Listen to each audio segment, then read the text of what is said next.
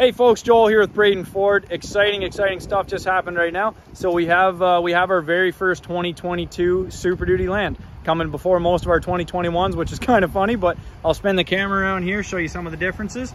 Anyone who's bought one before, you're gonna know that sleeve doesn't normally come anymore, even though they used to. Looks like this one does now. Yeah, this is just gorgeous. And then you'll notice up on the dash here as well, bam, we got the 12-inch touchscreen just like the F-150s did before. So anyway, beautiful truck. I just want to show you guys what that looks like. This thing is immaculate. Love it. Anyway, thanks so much, guys. And any questions about specific stuff, feel free to reach out and let me know exactly what kind of questions you need answered. I'll do my best to answer them. Right on.